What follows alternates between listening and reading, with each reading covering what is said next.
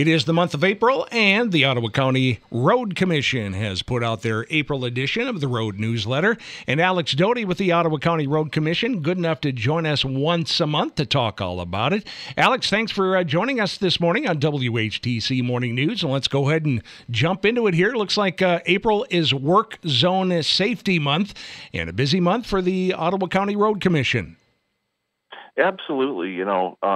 This time of year when spring arrives, it's that time when work zone safety becomes kind of paramount around here, and we'd like to remind motorists now that there's going to be more workers around and on the road to make sure that they practice safe driving, mindfulness when they're in work zones, avoid distractions, and that way all our workers can go home safely and motorists can travel safely through work zones.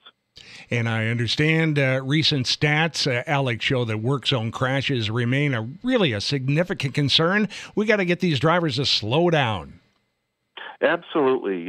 Slow down, practice increased safety, adhere to standard safety protocols, follow all the signs and warnings, barricades. Doing your part will help keep those statistics from increasing and going up, because we certainly don't want to see any more folks lose their lives out there doing a job that many people take for granted and think, okay, the roads get fixed. Those are real people out there doing that work, and they have families and loved ones that they want to come home safely to. Alex, I think we've talked about this before, but it seems like when I drive across the state, people are pretty much thinking about this when they see flashing lights up. What about that move over? It's a law here, I believe, in Michigan, but you see those flashing lights regardless if it's a road worker or whatever vehicle it is. Try to move to the opposite lane. Absolutely. You see those flashing lights, whether it be, like you say, emergency vehicles, tow trucks, or the green and white flashers of our work crews, that might be along the road working along ditches, patching potholes, etc.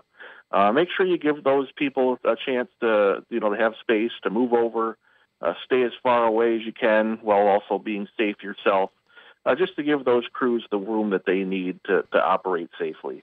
Alex Doty is with the Ottawa County Road Commission talking about their April edition of the Road Newsletter. And looks like spring is here, and that means you're busy out there doing some road maintenance work on the gravel roads.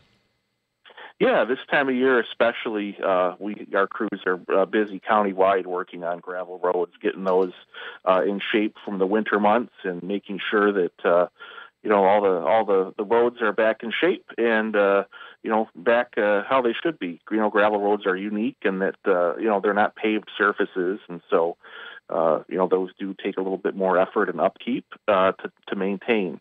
One of the things that we do each year, our crews pull shoulders from the side of the road, and what that does is it pulls the existing gravel that might have fallen off the side of the road back into the center of the road, and also cuts down on those shoulders to allow road water to drain off the road safely to improve drainage.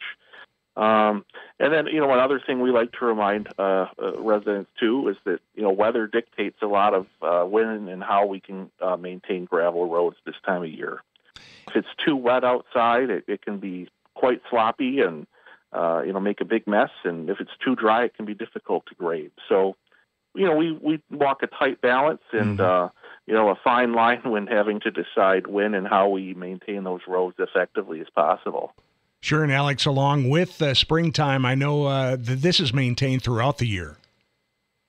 Yeah, absolutely. Like I said, the gravel roads are maintained year-round, not just the springtime. That's when we put a little bit extra effort in to maintain the shape of the road and kind of get those back into shape. But it's a year-round effort, and something that we're always working hard on because those roads can present a unique challenge, given that they are a little bit different than your typical paved road.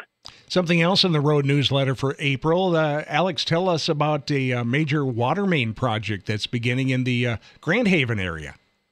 Yeah, this is kind of a unique project in that it's kind of a partnership between the city of Grand Haven Township, and the Ottawa County Road Commission.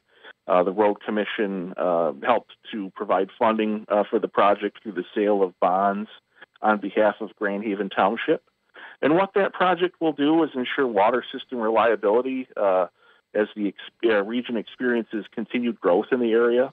And so they'll be working through Grand Haven this spring and summer to improve that service line and install new 20-inch water transmission main on Ferry Street there from Grant Avenue to just south of Robbins Road into Grand Haven Township. And so, we certainly appreciate that partnership and everybody working together to improve a needed asset for the community up here.